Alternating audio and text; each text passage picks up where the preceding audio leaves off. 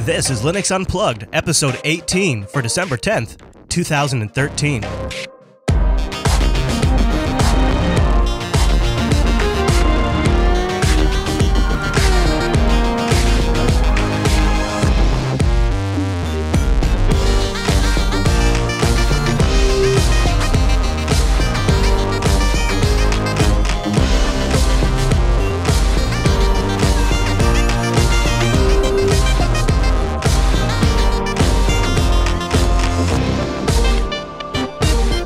And welcome to Linux Unplugged, your weekly Linux talk show that currently has more raw computing power than the NSA. My name is Chris. My name is Matt. Hey, Matt, I'm surrounded right now by, let me count them down, 1, 2, 3, 4, 5, 6, 7 screens. Wow, yeah. That's a lot of screens. Yeah, it's a lot of computers right now, so we're in the middle of this big hardware roundup where we're reviewing different gadgets from System 76 different machines. And I just hooked up today the Leopard Extreme. I actually hooked it up late last night. And so they sent it to me with 64 gigabytes of RAM. Oh, you gotta love that, yeah. You know? And I'm just going to tell you, too, I decided to go for it. I installed Arch on the Ultra Pro. Nice. Yeah, I got KDE4 with Arch. And I actually went a different direction this time. I had problems with Integros, like I don't know if it was the repos or what was going on. The install wasn't working. I love Integros, but it just wasn't working out. What exactly were you experiencing? Was it just not installing, like, crashing? It would get like, no, it was fine. It was fine. It would get through like 70, 80% of the installation process, and then it would just seem to start timing out on pulling down a package. I don't know if it was the Arch repo issue at the time or what it was. I jumped over and tried out Bridge Linux, which is sort of along the same vein as Integros in the sense that they use straight Arch repos, and they let you pick like your different desktop, and they let you choose KDE right out of the box, which is what I wanted. And it's definitely not quite as smooth as Integros. Like it's a straight up command line installer, but it has like an Ncurses interface. Not bad. It's a little more. It's definitely more power users. It's not quite as user friendly as Integros is, but it got it installed, and now I have a completely current Arch installation, and it took about 25 minutes. It was an interesting experiment because I'd never tried it. Yeah, it's interesting. I'm going to have to check that out myself, I think. One of the other things I thought was kind of interesting, to overuse the word already, is I also tried Manjaro. But Manjaro suffered from the same exact problem Integros did. Did it really? So that's why I was thinking it might have been a repo issue. But it must be, yeah. I mean, it's really hard to say exactly what was going on. The only thing I've ever experienced as far as a Manjaro versus Integros situation was that one Ethernet, that one Broadcom Ethernet driver issue, to where Integros was not having it, and it couldn't install because, get this, it couldn't get to the internet. And of course there was no detection on the wireless front, and of course you're not getting any love on the Ethernet front. It kind of means you can either go the long way through Kansas. Personally, it'd just be easier to install Arch at that point. But I just went with Manjaro on it, and it worked out okay. Well, so I want to apologize up front. I'm not really so sick anymore. Like I feel fine, but I still have some junk in my throat. So and it's fine unless I talk. Which is not really... That could be a problem. Yeah, actually, now that I think about it, it's kind of a problem. So you might hear... I'll try to mute my mic from time to time, but I do have a little junk in there. Give me an opportunity to yammer on. So yeah, okay. That's true. And, I have... it's not the best solution. People... But it's all I have to work with is a little 100-proof peppermint schnapps. You can see it's already working. It's got the tongue feeling good. So I'll be sipping on that as the cough comes up. But I wanted to touch on something before we go on, Matt, because I have a little more things to say on the System 76 stuff, but... Of course, as is to be expected on the internet, there was a critique, and of course, Stowolf2 in our subreddit, who saw it fit to post the same thing twice in the thread, said that the whole show was more or less a big commercial this time. He's talking about our System 76 laptop special from Season 29, Episode 10 of Last that came out on Sunday. I really hope it won't take that long before they're finished this, because I have no interest whatsoever in this kind of thing, and I really hope they got paid quite a bit. I'm willing to go through a couple of them if it means shows will continue, but I cringe myself the whole time wanking off a sponsor the whole episode this week. So I think there's a bit of an assumption here that this was a paid... Yeah, well, first of all, there was no wanking that was happening to my knowledge. At least there, I didn't get anything there. But no, I would definitely say that this is based on the fact that we're celebrating and reviewing hardware that is built to run Linux. Yes, they are a sponsor. Yes, I've also been using myself, as have you, been using these guys long before the Linux I was ever on the Linux Action Show. Right. So and I've been promoting them way before I had anything to do with them. Right. So these are products and services. These are products we're actually excited about. So at least from my perspective, and that's what we're doing. So that's exactly it. Yeah. There really we didn't. There was no exchange of money. No. Matt and I asked to be sent these computers. We didn't tell them how to spec them or anything like that. We don't get to keep them. I mean, God, that'd be awesome. And but I also would argue, I don't think we got necessarily preferential treatment either. Right. I think it's just as they became available, they were sent to us. Right. Yeah. And there was a waiting list. Yeah. And it really, and you'll notice, so the way the System 76 sponsorship works is System 76 sponsors a particular segment, not the entire show. Right. And we moved that segment sponsorship out of the System 70, the review.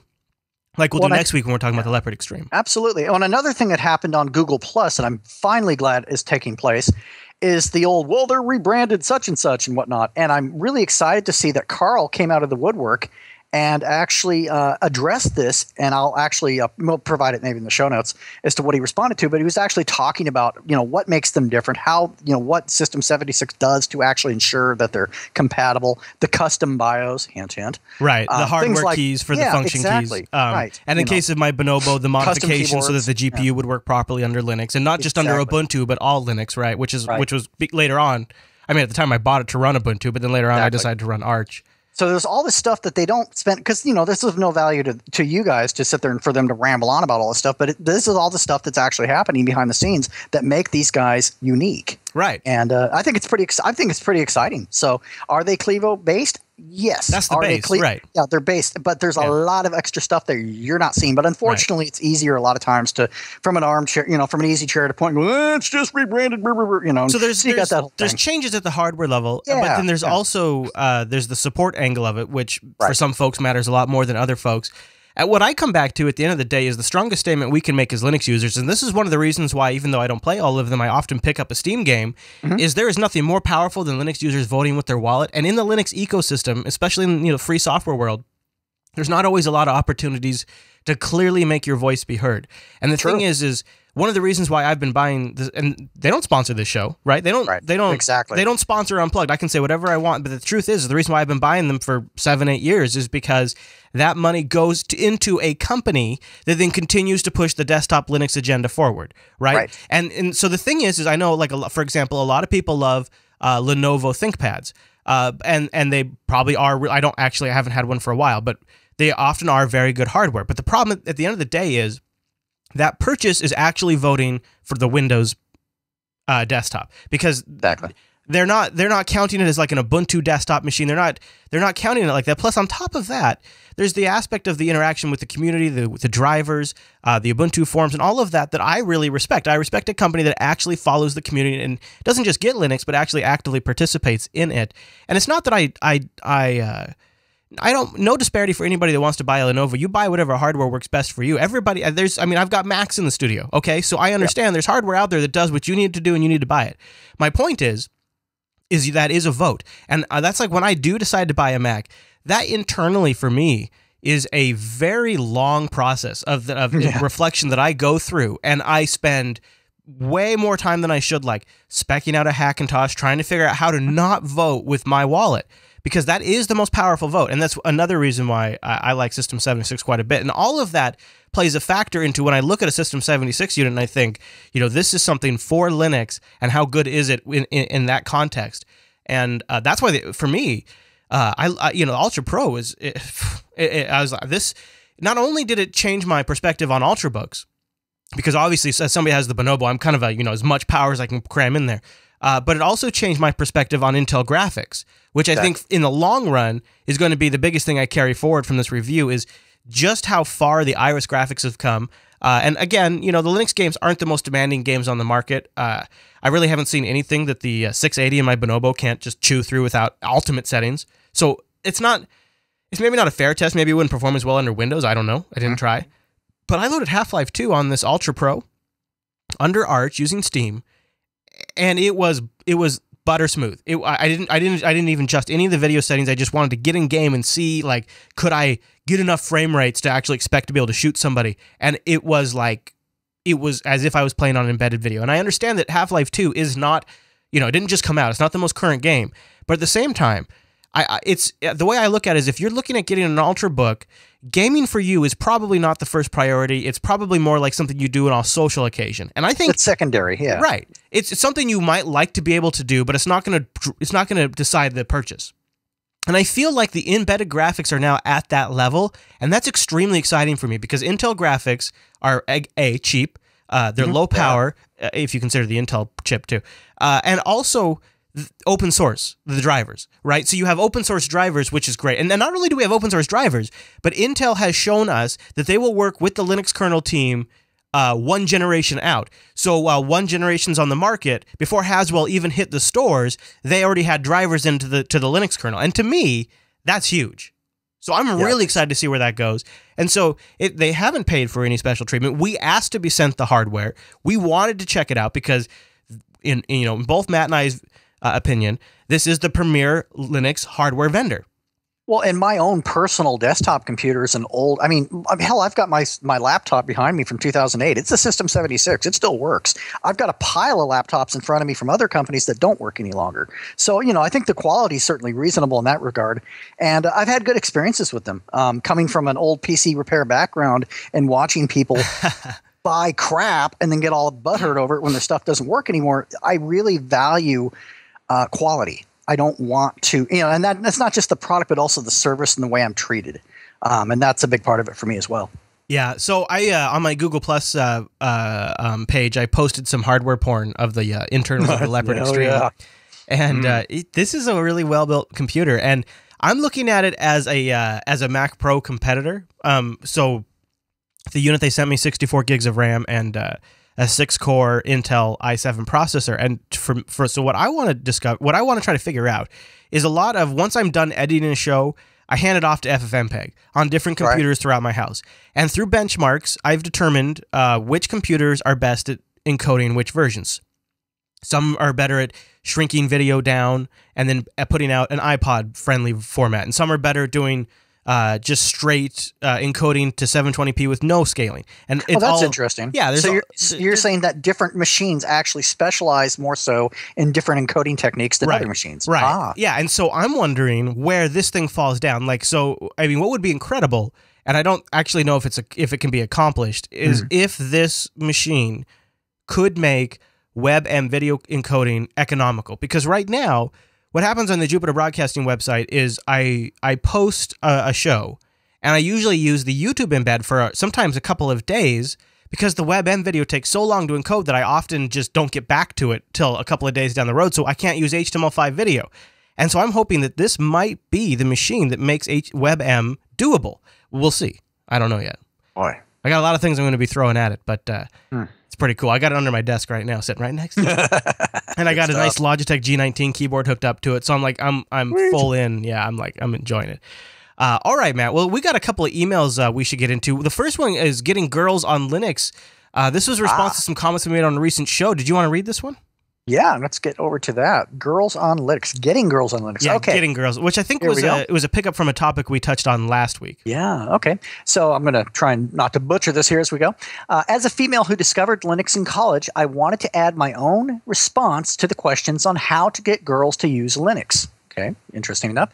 The most important reason for someone to switch I'm reading word for word, so it's going to be a little butchered. The most important reason for someone to switch OS is not who will be doing their tech support. So, okay, I think basically what they're saying with that was regarding the tech support. Okay, moving on to the next piece. It is how. Let me make that bigger so I can see it. Hang on just a minute. Probably reread that. All right, let's try it again. Let's see. It's how they switch that will make their life easier. Any female studying STEM in college, I studied physics and used tons of open source software in my research. Using Linux is a great way to separate yourself when applying for research positions. That's actually a really good point. Okay. It also offers some awesome creative outlets for other majors as well. Liberal arts students should love the freedom and ideals that Linux offer to the user. Most importantly, it can save them a ton of money, which is also true. Great point. Yeah, excellent point. Okay, I know it wasn't your intention to demean women. However, Let's stop focusing on women as outliers who need a different type of convincing than men on why to use Linux. The benefits of Linux apply to all genders equally. I think that really summarizes in that last sentence. Yeah, I think this is something, too, that really resonated with me is I kind of feel like it's insincere when a bunch of guys talk about how to get women into technology. That kind of seems like... And I can't speak for you, Chris, but I know talking with my wife, there's absolutely a thing there. Not because she's a woman, but because she looks at task management and various things differently than I do. Because, hold on to your hats, kids, because of gender. So, I think it's interesting because at one end, like, what's going to draw women into technology? It's going to be the same thing that draws men into technology. But when you look at the actual end use cases, like in the home, my wife and I use technology very differently. I would even say my wife's more effective with technology than I am in a lot of ways. I mean, because she does tend to work smarter. I'm the guy that does multiple trips to bring groceries into the house when she will find a way to do it in 1 or 2 trips. Yeah. So, I mean, there's definitely an effectiveness there. But I think at the end of the day, I see what they're saying, but I definitely think that there are differences and they can be embraced in a healthy non-negative way. One thing I wanted to clear up is I think there was a misunderstanding. She said, one of the things, what's going to make women switch is who's going to be their tech support. I didn't mean it as in like women will switch to whatever the men will help them with. What I mean is usually when you're switching to something new, you're going to have the most success when other people in your immediate social group also use that same technology, so that way they can share experiences or provide insights when you get stuck somewhere. I don't think it necessarily depends on, although in a sense, I guess that does mean who's going to be the tech support. But at the end of the day, honestly, if we want to really quit trying to be politically correct and be honest with ourselves, there are some things, like I'm very good at certain things that my wife's not good at. My wife's very good at things that I'm not good at. And they're not necessarily gender specific, but some of them are. And, some of those things, like, for instance, when it comes to actually planning out the layout of our home, that was my wife. Oh, you guys are like peanut butter and jelly. I know, right? So it's, but I mean, at the end of the day, it's like, I don't want to be too sensitive about this because I don't, it just doesn't really add any value to it. I don't know. It's a tough call. I definitely hear what she's saying, and she's got some great points. I definitely like the benefits of all genders equally, but I think there are inherent differences that we can embrace and do so in a positive way. So moving on to the, as a follow-up thread to the topic of swap partitions, we had a lot of interesting facts. I got a couple I'll get to here. Panda Brain wrote in, he said, in the debate last week, no one mentioned swap files. Those are files that can be used for the same things as a swap partition is used for, i.e. offloading content from memory and hibernation. Unlike swap partitions, they can be created, removed, or resized on the fly. There is no real disadvantage unless you use ButterFS, which just simply doesn't support them. You'll find more information about swap files in the always excellent Arch Wiki, and he has a link to that. So the swap partition thing, it's so funny. Gosh, you really opened up a can of worms. If this was if this was a Windows podcast, it would be our should I defragment my drive topic. Like, this is something Linux users pine over all the time. And you know what? I think SSDs have made it like even more. Like, now everybody's like, well, now I don't have very much space. I've only got 128 gigabytes of space. Should I really give several gigabytes to my swap file? What am I even using that for? I've got 8 gigs of RAM, right? That's what everybody's thinking. And there are ways to take advantage of hibernation without the swap file. But it probably requires a little bit of research. You actually got to kind of plan out what your goals are and decide which approach is best for you. And so, there's a little bit of homework involved. Yeah. We're going to get to the topic of the swap file again, but I wanted to read some feedback we got from Ray, which I actually been meaning to personally write Ray back, but I just haven't done it yet. So this will be the first time I've addressed him. Ray wrote into the show, and he said, hey, Chris, I'm one of the golden ticket winners from Ting. I just want to say how happy I am. I have switched to their service. So I wanted to say, thank you, Ray, for doing this. Is an excellent point of, so Ting is sponsoring this episode of Linux Unplugged. And I have to tell you, I am a big fan of Ting. I've been telling you about Ting for a while now, and I think they're a great company. It's not just that I like their service, and it's not just that I like their pricing model, and it's not just that they have no contracts and no early termination fees, and that I own the phone, and that hotspot and tethering are included. And honestly, all of those things are what got me to switch to Ting, but they're not what keeps me at Ting. What keeps me at Ting is the fact that I'm, again, voting with my wallet, and I'm giving my money to a company that I'm really passionate about. So Ray Roney says, I signed up through the last URL and I purchased a Nexus S with the $25 discount. Nice. Yeah, you can get that same discount by going to linux.ting.com. He says, the phone arrived sooner than I expected, and I couldn't be happier after working out a few bugs with tech support and later a new battery that cleared up some problems. It's been a little tight on cash flow for a long time, and I have an $85 phone that has 4G and it's near showroom-like condition plus a $400 credit that I will cover my cost for my Ting plan for the next year. He was on an Android 2.2.2 device before that his dog had slobbered up a little bit. Whoa. He said, I'd have been, by the way, he got a used Nexus S, which is a really great way to save money when you're switching to Ting. He said, I would have been without a personal phone by the end of October if not taking advantage of the deal that was and the affordable service. I'm blessed with grateful and willing budgeting for my next device on Ting sometime next year, maybe the Nexus 5. So get started by going over to linux.ting.com. Ting is mobile that makes sense. They're my mobile service provider and Matt's mobile service provider. Currently, I've got the HTC One and the Nexus 5 on Ting service, and it's awesome because they have a great dashboard that lets me see exactly where each phone is at. I can put one phone on suspend if I'm not going to use it for a little while. There's tons of really nice things in the Ting dashboard, but really the great thing about Ting is you only pay for what you use. They take your messages, your minutes, and your megabytes, and they add them all up at the end of the month, whatever bucket you fall into. That's just what they charge you for. You want to turn on tethering for a little while? Do it! Because, son, it's only $6 a month flat, and then you only pay for what you use on top of that. Average Ting bill is between $21 and $33 a month. Think about that. What are you paying right now on your smartphone? Go over to linux.ting.com and click that how much would you save button right in the middle of the page. Put your current stuff in there. Just put your bill in there. I'm not judgy. Just put your bill in there and see how much you're paying right now and compare that to Ting. Because I've got hotspot and tether. I've got an up-to-date Android phone that is awesome, that I own, that I only pay for what I use, and I have no contract, and there's no early termination fee. I'm truly in control, and as these mobile devices become more popular, as this computing platform becomes the norm, these are the little details that will matter the most. And you can get started by going to linux.ting.com. And don't worry, if you're in a contract right now, Ting has an early termination relief program, and they'll take up to $75 per line that you have to cancel. It's super easy. All you have to do is go over to Ting, get your phone, port your number, and then submit your ETF claim. That's early termination fee. Submit your ETF claim to Ting, and they'll take care of you. So go get started by going to linux.ting.com. And a huge thanks to Ting for sponsoring Linux Unplugged. And congratulations to Ray for becoming a golden ticket winner. Yeah, isn't that awesome? Ting. You know, it's so cool. It is so cool. And also, I don't want to steal thunder, but we have a little announcement to make on the faux show. Somebody just got a whole bunch of service, too. All right, so let's get back on this topic. I got a big one. On swap files, Matt. Are you ready for a little more? I think I'm ready. I can only imagine. So there's only one way to take a swap conversation and make it better, and that's to bring in ZRAM and Hibernate, right? I mean, that's really going to take it to the next. Oh no! Oh boy, that's really overcomplicating it. Oh my goodness. Okay. All right, so Kevin writes in. Hey, Kevin. He says, hi, Chris and Matt. I'm glad you brought up the topic of swap.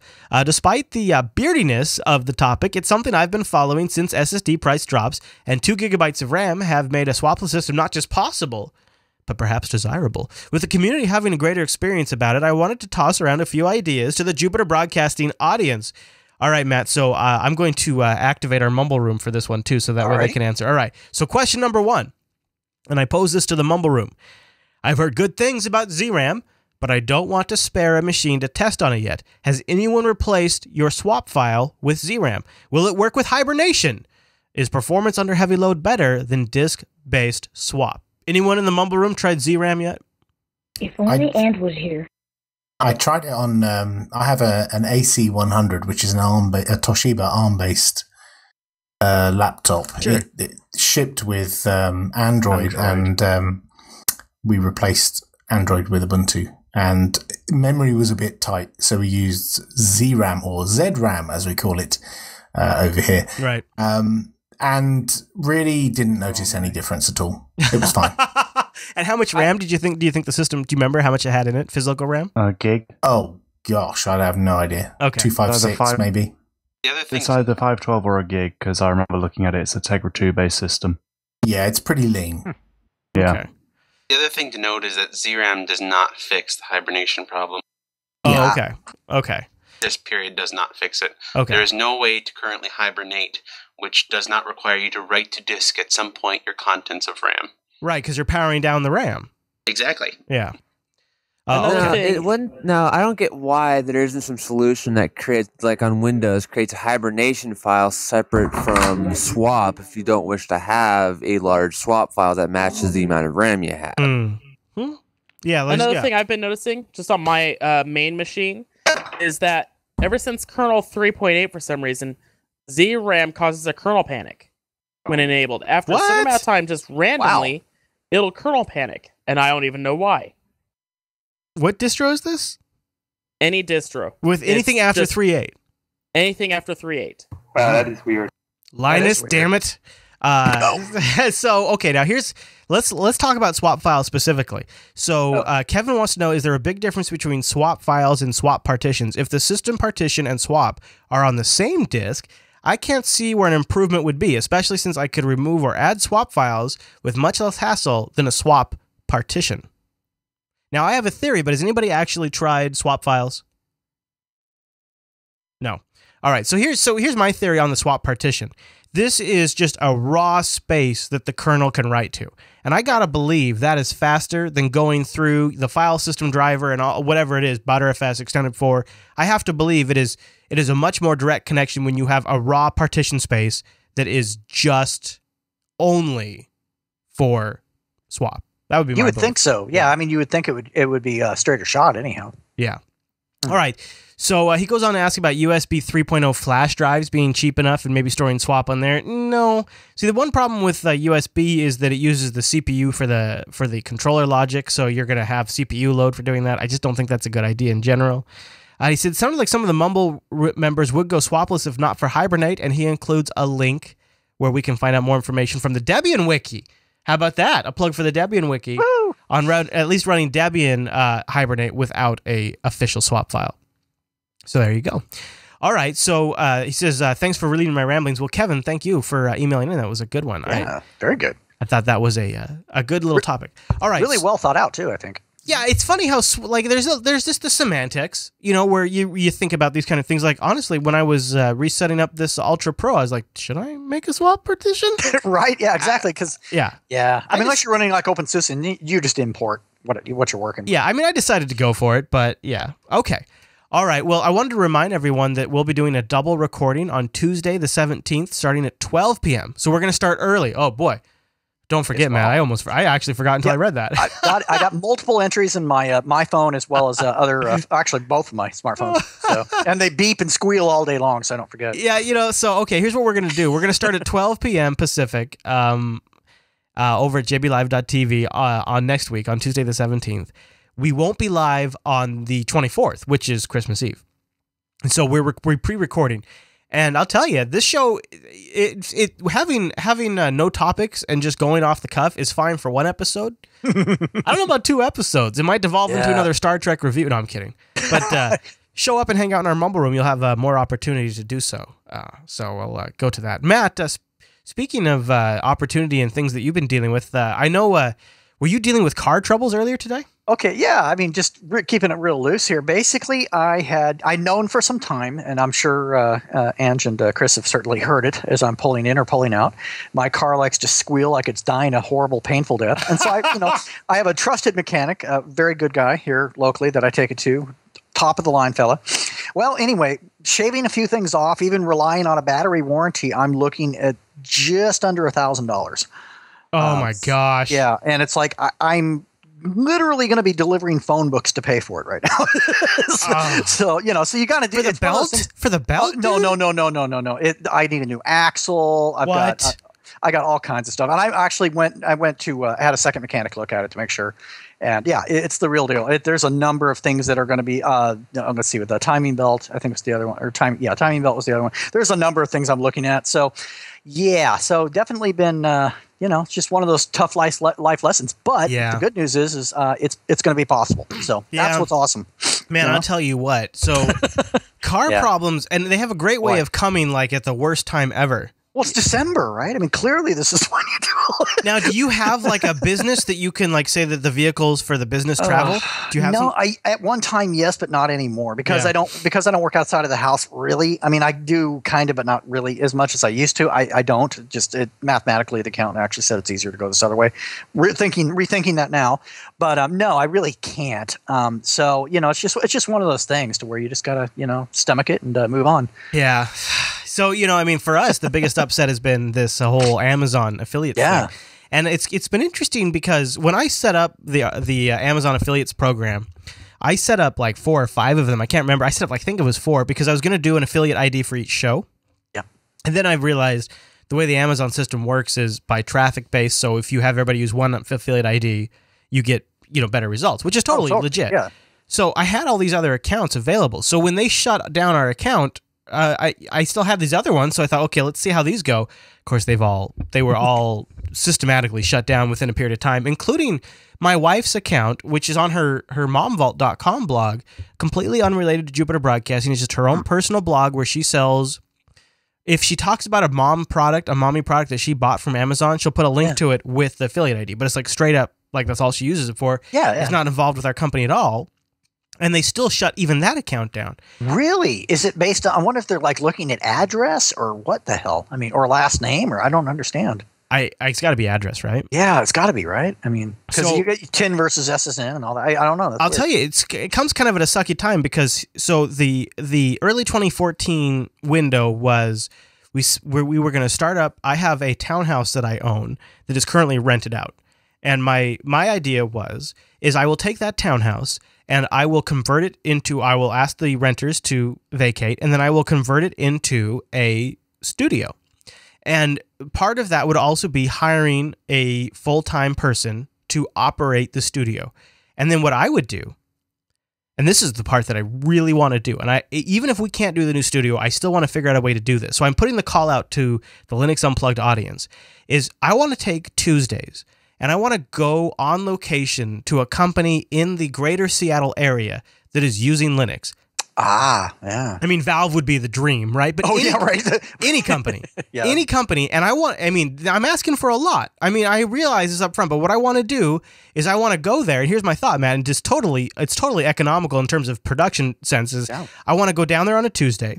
I want to spend the morning shooting a segment for the Linux Action Show. And then I want to spend the afternoon doing a podcast from their office and maybe bring in like their sysadmin, right? Bring in somebody who works with Linux on site, have them sit down on microphone with us.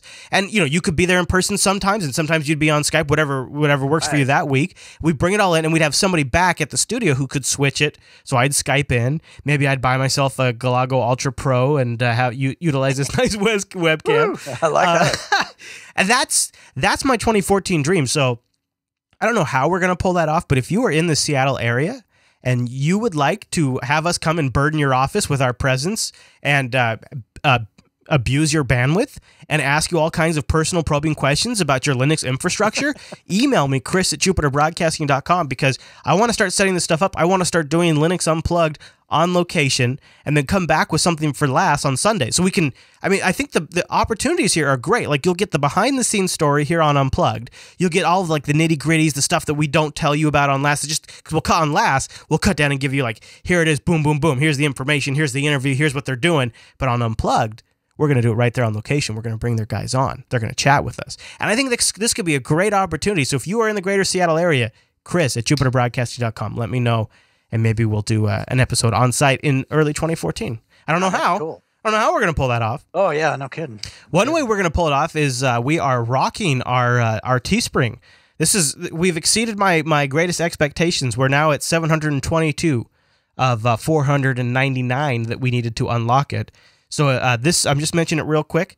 You have 5 days and 2 hours left as of this recording to grab yourself a Jupiter Broadcasting Limited 2014 shirt or hoodie or ladies' tee. Hello.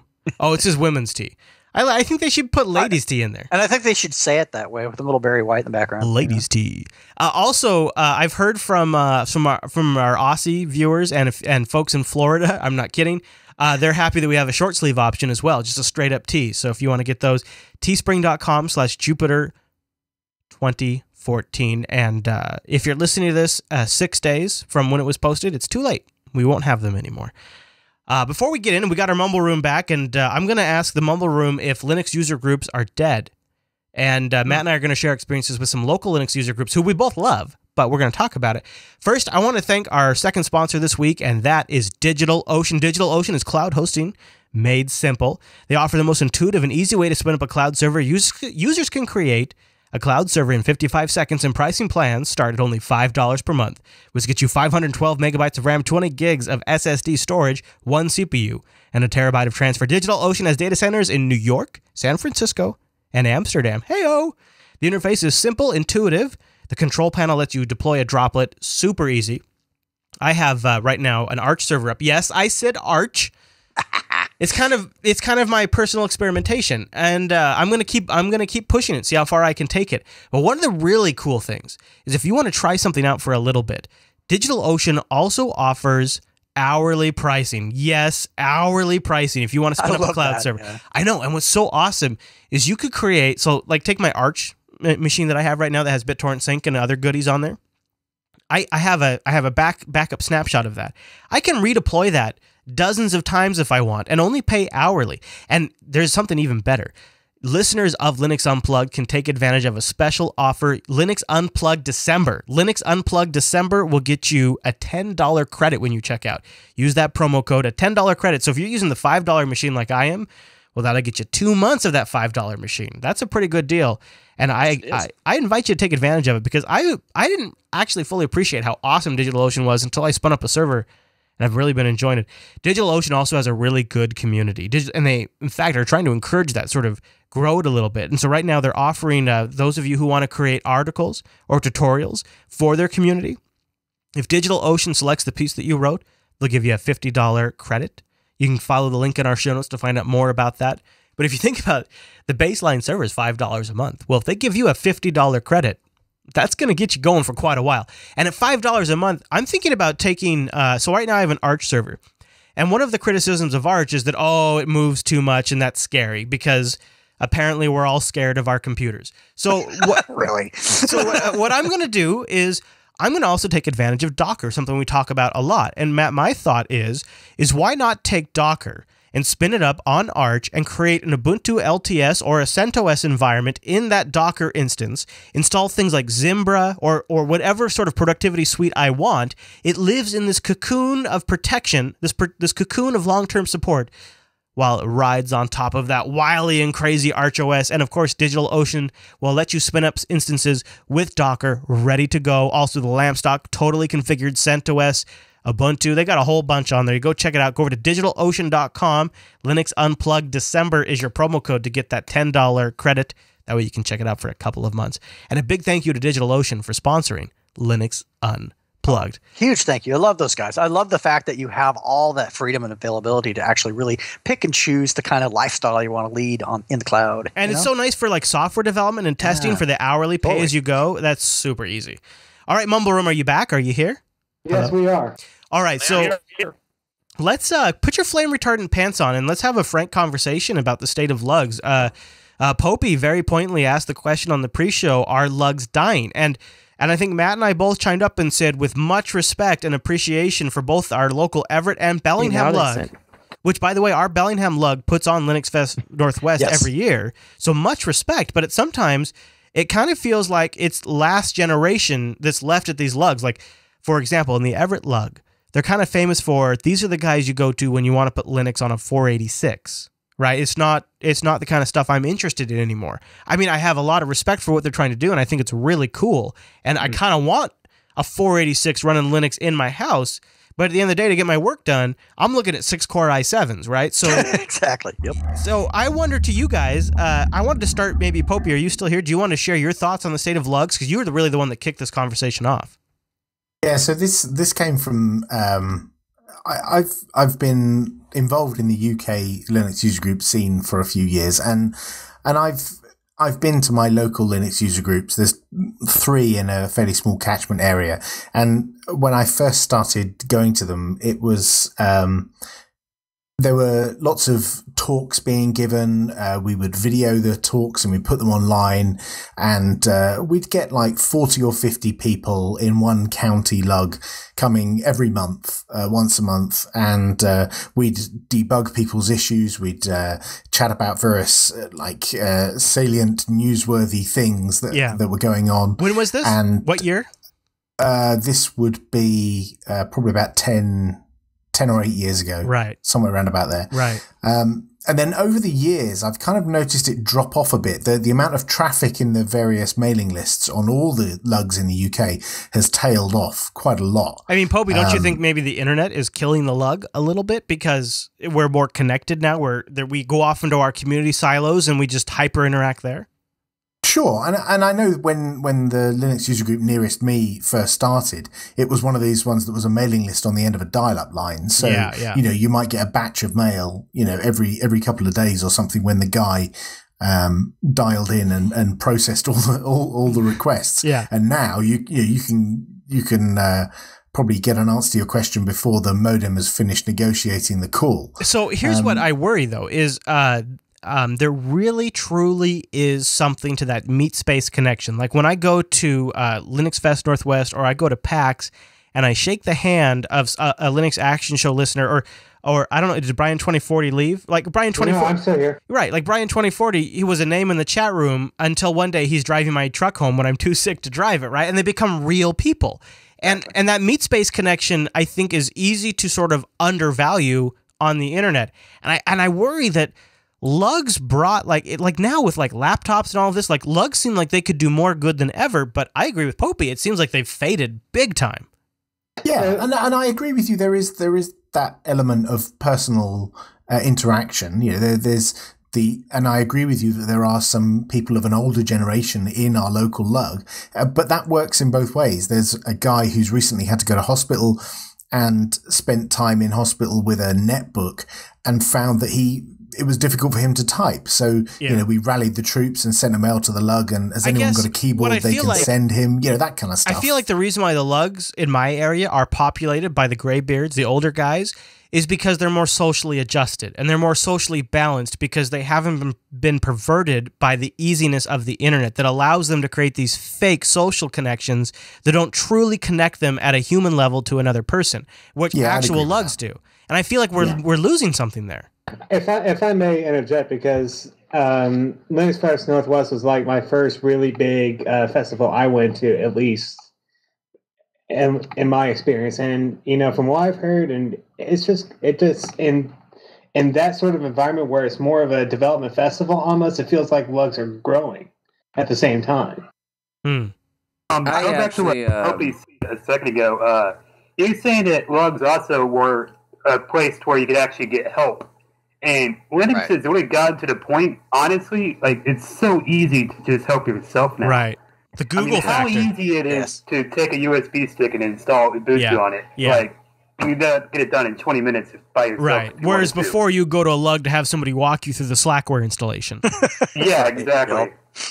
So I don't really agree with you guys. Because I'm one of the officers of the lug at UCLA, University of California, Los Angeles. And at least in my experience, we hold install fests every quarter. We give talks and stuff, and at least in our academic, the realm of students and stuff, a lot of people just are never introduced into Linux, and then by the time they do in classes or whatever, they are introduced at such a cursory level that they need an extra place to go to get the kind of help they need. So is the majority of your users group fellow college students? Yeah, and then we also have some professors and people from around the area. Okay. I think a lot of Los Angeles has Scale, obviously, which I've been doing a couple times, which is an awesome conference. But it does happen to be, we have Media Temple and a lot of other big companies that are very focused on open source software. But it does seem that a lot of the focus is in the industry and is in big companies.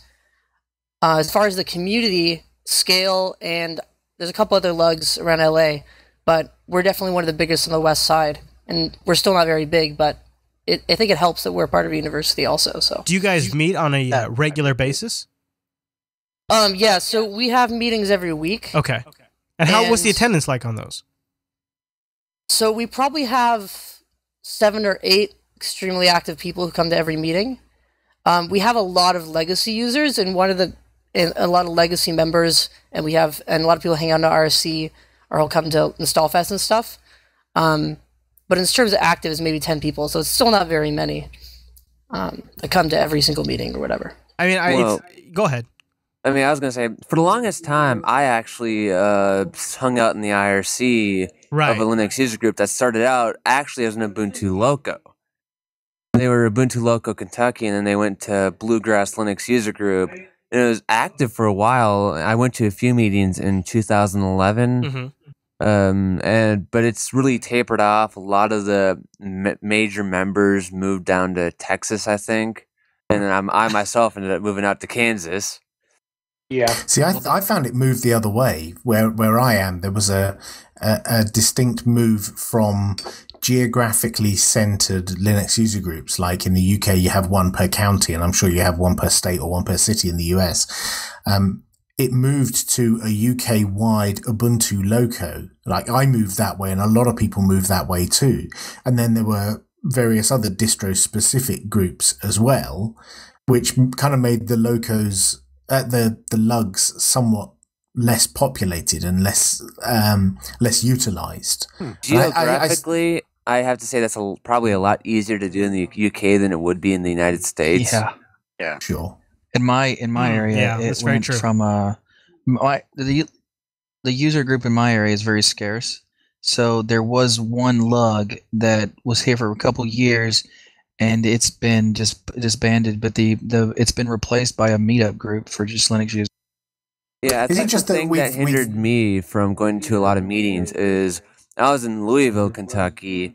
And, I was younger at the time, and most of the meetings were over in Lexington, Kentucky, so a majority of the time I couldn't make it. Yeah, see, I'm in North Georgia, and, closest person that uses Linux that I know personally, I don't know him, but is Brian. He was probably, an hour from me, just kind of give you an example.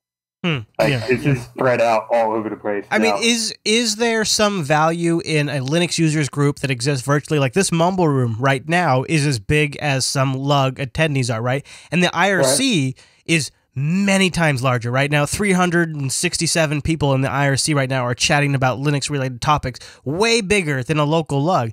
So is the amount of connectivity and the frequency of connectivity and the availability of information and help, does that in some ways, I guess if the end goal is Linux adoption, if the end goal is getting people using Linux, doesn't this new model where the LUG plays less of a role still promote Linux on the desktop more?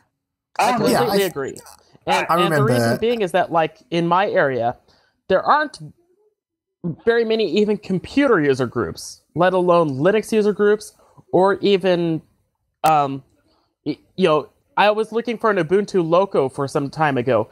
The closest one is over the Seattle area, and then there's another one that's in Boise, Idaho. Right, that's the next closest. Right.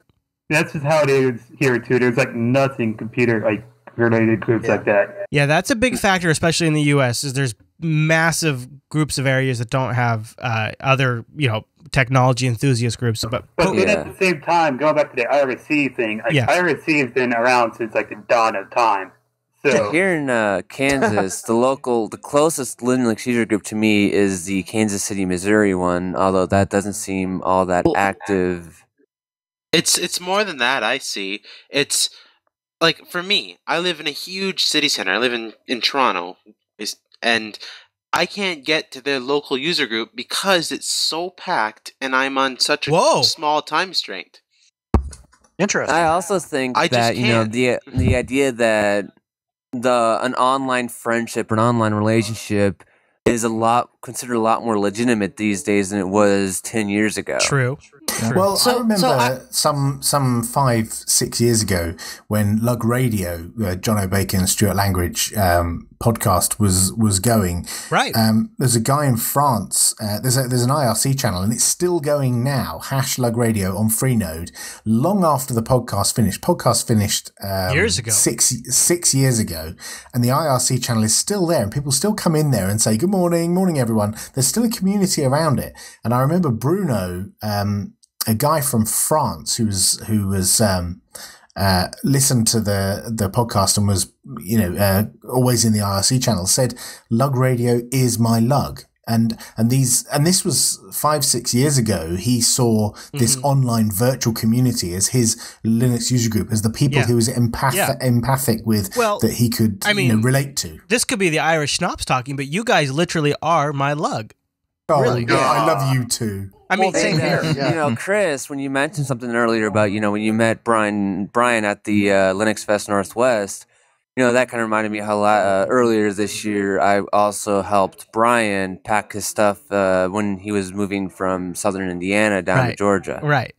Well, that is really the interesting thing is there are members in like our IRC chat room that have then met up in real life. Like, Brian, didn't you meet up with Mail Holler? Twice, actually. Met up with Tyler, Mail Holler, and his entire family, and you, Angela, and Ty the Geek over at North Linux Fest. So yeah, lots of people. I mean, that's quite a long haul for Brian too from Atlanta. And I actually plan on starting early this year, saving up to get a plane ticket to head out towards Linux Fest Northwest in April. Oh man! Awesome. See, this makes me want to get the studio started up because then we could have like a spot for everybody to come hang out after Linux Fest Northwest. That would be cool. I would love to go up there too. Yeah, that would be a lot of fun. I think this is what's happened to LUGs is that all the simple support stuff has gone online. Right. And now it's just the dedicated users that go to these hyper focused events like hacker spaces or in their towns or these conventions. Hacker spaces are different though, because hackers are like more computer centric focused. It's not 100% Linux. It's about just hacking on random things. There's a big overlap there, though. If I go to any of my hack spaces nearby, they're the same kind of people. Like, people who want to take things apart, make them work the way they want to, don't necessarily want to use devices the way that the manufacturer intended. They're the same kind of ethic that we have. Yeah, it is. So I totally agree with Popey, because at least in LA, we have DevOps LA meetups and different infrastructure, like industry type user groups. And in many ways, I think those have replaced the LUG movement because as more and more people want Linux professionals, they kind of congregate within their own professional groups rather than these informal LUG type situations. Well, and it's interesting too, as new Linux-based technologies take off, like Android, online, the communities solely seem to be forming online, right? Like and very large ones like the XDA form. Oh, Blue Phoenix actually just had an awesome idea. What if you got your new studio and turned it into a Jupiter Broadcasting hackerspace? Oh, that would be cool. You know what we do? We would have a garage, so there is possibilities. And if you made that new studio, you could have a couple interns too. All right. Well, interesting thoughts. I'd love to hear also if anyone out in the download audience has experience with a local Linux users group or runs one or is involved with one. We'd love to hear what you think. Go over to jupiterbroadcasting.com and pop that contact link at the top of the site. There is actually a Linux Unplugged drop down there. Any other closing thoughts you guys like on the LUG topic? Well, I have one. All I gotta say is coming April, party at the JB studio. Yeah, I agree. Yeah, like a photo show or something. All right, Matt. When it comes to things, well, I was gone for most of this topic. Well, for me, there is value all to those meeting groups, in person.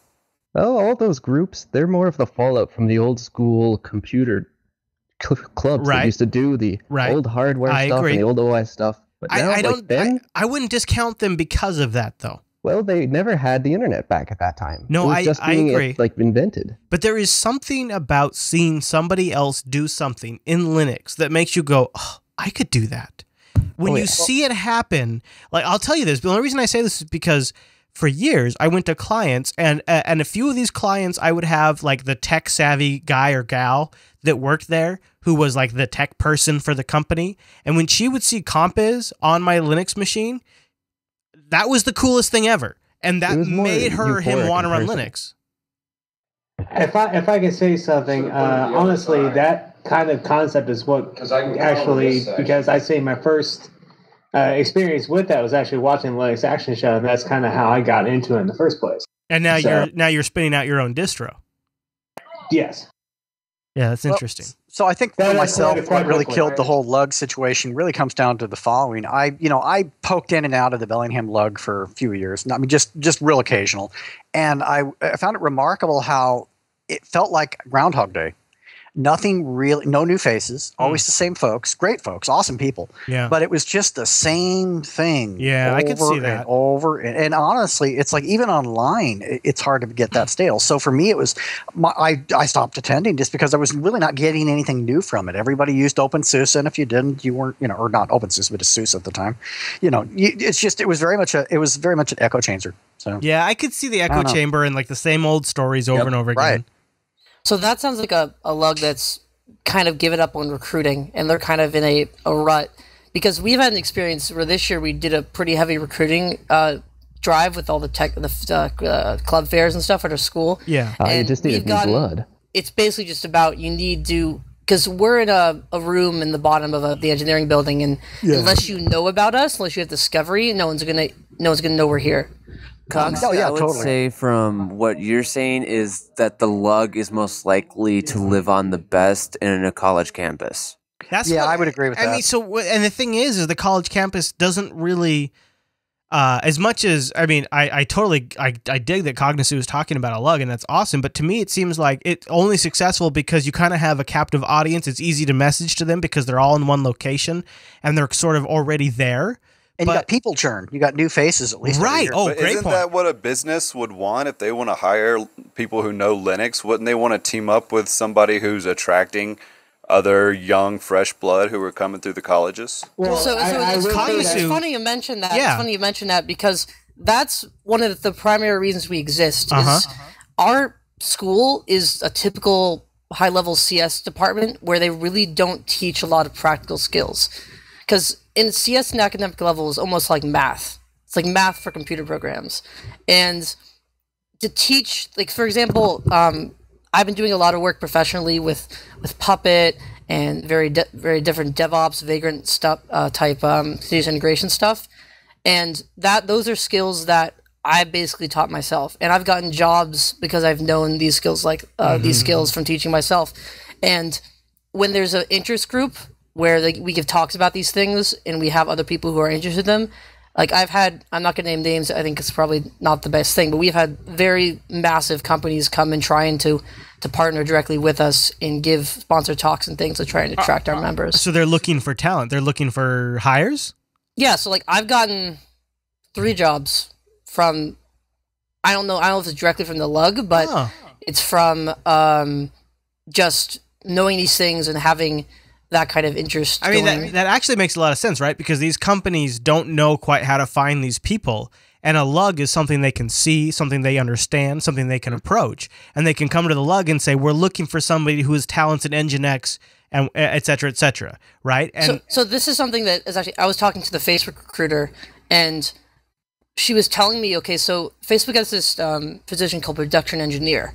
And the reason this position exists is because the software engineers they hire don't know enough about the infrastructure backbone to make the kind of decisions they have to make about how will this application run in production. Sure. And so a lot of what happens is a software engineer will end up learning a lot of these skills after they've been on the job for a while and then transition to this role. Well, another thing is if you remember at Linux Fest Northwest, Chris, that lots of job recruiting people are also there, like Dice.com was there. Yeah, it's true. That's a great point. And I think part of that is because some of these companies have their foot in the old world and they really haven't figured out how to approach a community. Like, if you think about it, like if you were trying to hire a sysadmin or you're trying to hire somebody to take care of your backend infrastructure, dude, I would totally troll the Linux Action Show subreddit. But these companies haven't figured it out, right? They haven't figured it out. But what they have figured out is LUGs and user conferences. That's a great point I didn't even think about. And now that I think about it, if I was going to hire somebody for to handle the Jupyter Broadcasting backend, that's probably where I would look too, actually. Yeah, it makes a lot of sense. Yeah, it does make a lot of sense. I never even thought about the employment aspect. And so, I mean, that's probably another argument for how do we figure out how to rejuvenate the LUG? And does it need to be rebooted? Okay, Mumble Room, let me ask you this. And Popey, I want to start with you because you're the one that brought up the topic, so I think you should get first shot at this. Could a Google Hangout replace a lug? No, because the people that you want to get involved are highly opinionated and now the kind of people who wouldn't touch Google Hangouts with a barge pole. Well, okay, I'll give you that on the last part, but let's look at the Ubuntu Developer Summits. You guys have moved to these virtual summits, and you're still getting a lot of stuff done. There's a lot of discussions that are happening. People are able to attend because they're able to just connect in. You're seeing each other face to face. I mean, there's productivity happening there. Isn't it better than nothing? Yeah, but UDS is a very different animal than LUGs. And we all have Google accounts by virtue of the fact that, we have a corporate Google setup, so that's a good point. Not everybody has a Google account. But LUGs, are the place where you find people who buy Android phones and then immediately flash them so they don't ever have to connect to Google. Or the kinds of people who refuse to have smartphones. I'm not saying there's anything bad about that, but it's a different type of person in a LUG. All right. Isn't that the problem? Don't we need to reboot the LUG and make it more modernized? That way, guys like me who I want a 12-core processor. Maybe I want 2 of them in my box. I want 64 gigs of RAM. Let's reboot the LUG for that guy. So you're saying take out exactly what to turn it into. Having it turn into a Hackfest type thing would be more similar to the old school's LUG. Yeah. At the same time, though, that's like Linux was for those people who wanted not to use them, like is for open and free software, and not like Hangouts. Also, when you're in person, all the creative juices happen a little bit better, and you're more competitive when you're in person versus just over the internet. That's interesting. It makes you think better and more harder. Like, it makes you think better and harder about what the hell to counteract this guy's idea. A few years ago, on OMG Ubuntu, which is a popular blog you may have heard of. No, never heard of it. Just kidding, a guy Joey. called Benjamin Humphrey, who used to write for them, wrote a post about neckbeards, and he got a massive negative feedback from the community because he was basically having a pop at people in the way that you're suggesting that we should move on and maybe we should involve younger blood who want faster processors and the JavaScript and that kind of the thing of today rather than COBOL and mainframes and really, 26s. You were blaming me for stereotyping when you are saying that all of these people at LUGs are old school mainframe COBOL guys, and I'm saying that's stereotyping a LUG. You really, sir? Really, no, sir? What I'm saying is that he made that kind of suggestion, and he got a lot of flack for it, and rightly so, because he's what the reaction was actually that people what you're doing now and in the future is built on the shoulders of what the people did before you. If those LUGs didn't exist 3 years ago, 10 years ago, then your podcast wouldn't exist. Yeah, isn't that true? Do you see what I mean? I do. What's come out of this to me is almost like the recording of a huge LUG meeting. I'd say a community, though, has to center itself around far more than just a Google Plus Hangout. There needs to be more substance to it. But you've also got to close the loop locally, like what's happening at Kagsu's college. So you need 2 separate things. The online stuff is going to solve itself and happen and is happening right now. But you need to close the loop locally. I think you might be onto something there because going back to the Linux Fest Northwest, it's like it is truly one thing to know these people and to hear their voices, but to actually shake their hand, see them as a human, with their flaws and with their pluses that you never knew about until you saw them personally. Like neckbeards. I really, really love my truck. Okay, I really love my truck, and I gave the keys to my truck to Brian 2040. And I think that no other man, maybe with the exception of 1 or 2 other men, have ever driven my truck, and will never drive my truck. I will make that point right now. We'll never drive my truck. But I gave it to Brian 2040. Part of it was because I knew him in the IRC, but then I met him, and there's a connection that is made. And it's interesting. I think get a room. I remember Chris standing out there with a boombox in his bathroom. But you also had to point out you were violently ill as well. So I was quite sick. My options were limited. That is true. I remember very clearly as Chris looks me dead in the eyes, deadpan serious, and says, "Dude, I don't feel good." And I was like, "Oh, okay." He's like, "No, Matt, really." I don't know what's going to happen. and I'm just like, oh crap. yeah. We were actually all concerned because Chris went out into his car and then it was just nothing for like 2 hours. Yeah. Well, it was funny. I was like, I kept thinking like, I'll get better. I'll be all right. I'll be okay. But I will tell you that if it wasn't for Angela coming in and like basically looping all of us together, because we're a bunch of trained monkeys going in circles. She was the one that set us straight and made sure we got things done. So I gotta give props to her on that one. Big time. It's like big time. I'll be all right. It's just a flesh wound. Yeah, exactly. Oh yeah, no, he was I felt so bad. I totally see I see the closing the loop argument. But unfortunately, that's not a practical so people listening to us in the UK, like they can't realistically attend Linux Fest Northwest and shake our hand. So I want to offer something to them. I want to say to them that even though you're not visiting a LUG, you're still part of an overall larger community. Yeah. Hugs for LUGs. Hugs. Nice. What Two you LUGs, need not drugs. is you need to start a fundraiser so you could take a trip with the family over to the United Kingdom to have a meetup there. Once I get the staying on the air thing figured out, and the studio thing figured out, and the doing Linux action shows and Linux Unplugged on location thing figured out, then it's the travel to the UK thing I got to figure out. That's all. So, Chris, let me know when you're coming over to the UK so I can go to another country. Ouch. It hurts. Oh, Popey, that hurts on the inside, deep down. Popey's got Wow. We're Americans. We like our little angry bubble. All right. Well, we love our ignorance. Okay, now this is second show at Canonical. This is the These are the final thoughts. You know, the Linux Action Show went down to the Ubuntu One conference back when they did these things in the meat space, and that was a good time. That was actually a really good time. Meat space, huh? So, all right. Any final thoughts, you guys, on the LUG? I know, Ixie, you were thinking about Ixel. What you think about starting a LUG on your own? I thought about it and kind of, played around with the idea. Yeah. But with me moving, there's no real sense in doing it over here. So, I mean, if anybody else in the chat room, I saw somebody else from the Spokane area. Oh, he just found SpokaneLinux.org. How about that? That'd actually be pretty cool. All right. Well, it's an interesting topic, and it's one that I'd love to hear the audience sort of at large. Like, I wonder if maybe because we're living on the West Coast, we're right by I think I could get to Microsoft in 45 minutes if traffic was good. You could throw rocks at them from your house. So maybe they're interfering with my thought process just because of the proximity. So if you are living out there and you have a rockin' LUG, and we'd love to hear about it, and I know they're out there, like our Bellingham LUG puts on Linux Fest Northwest every single year, and those guys are awesome. And the Everett LUG is nearby, and they're working out on some pretty cool stuff. But I'd love to hear what you guys are doing. So go over to jupiterbroadcasting.com and pop that contact link.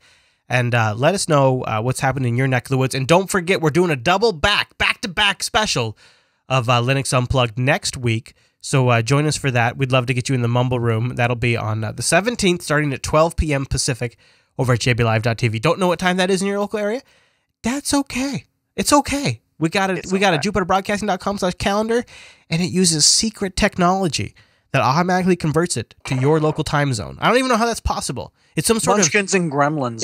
It's some sort of exactly. Right? I think we've had Munchkins and Gremlins that have been working on our website named Heimer16, and they are incredible. All right, Matt. Well, coming up on Sunday, we'll have a look at the Leopard Extreme. I'm punishing it right now as we speak. Punishing. So, and I know we've got more to talk about too. So, I want everybody to go over to jupiterbroadcasting.com and go watch our last episode of Linux Action Show if you didn't catch that. And then tune in next week. We got a big one where I'm taking the Leopard Extreme, the real System 76 Mac Pro competitor, and we'll see how it holds up to a production workload.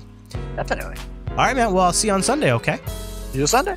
Okay, everyone, thank you so much for tuning this week's episode of Linux Unplugged. We'll see you on Sunday for the big show, and we'll see you right back here on Tuesday for the next episode of Linux Unplugged. Thanks so much.